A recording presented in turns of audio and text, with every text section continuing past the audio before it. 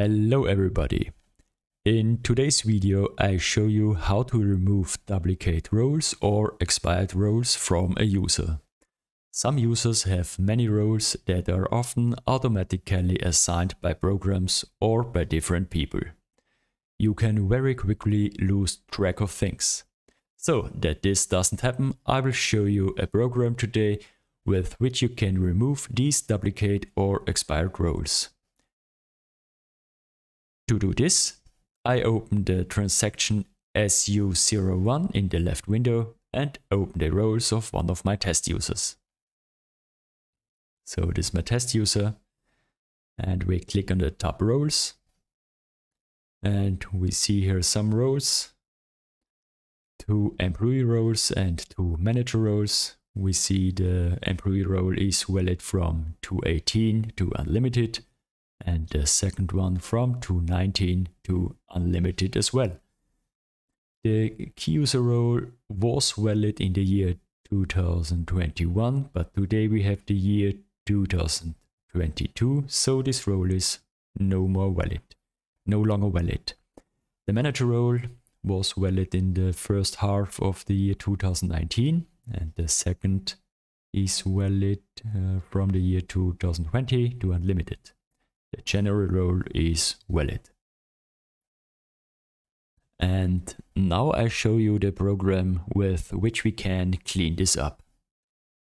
So I open on the right window the transaction SE38 to call a program, and the name of the program is PRGN compress and times. And let's run this program.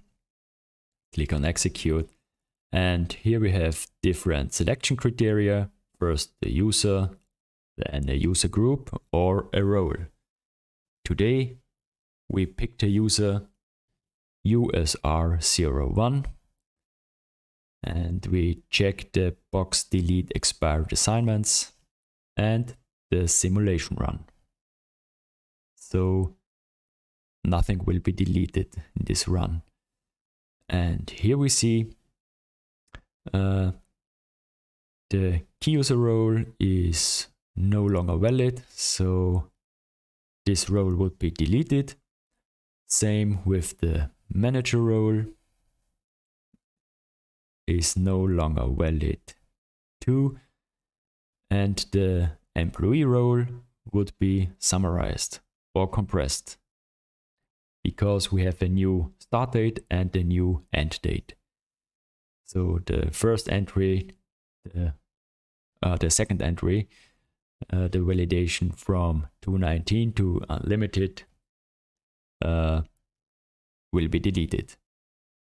Then we go back to the report and we uncheck the simulation run, and we execute the program again. And now the roles are deleted. We check this on the left window. We click on edit and we see now the roles are deleted or compressed. That was it already. I hope you liked the video and this little tip. If this so, I would be happy if you give me a thumbs up or you subscribe my channel. Watch some other videos from it or leave some comments. I like it to read the comments and answer it. And yes, I hope we see us again in some of my next videos. Thank you and goodbye.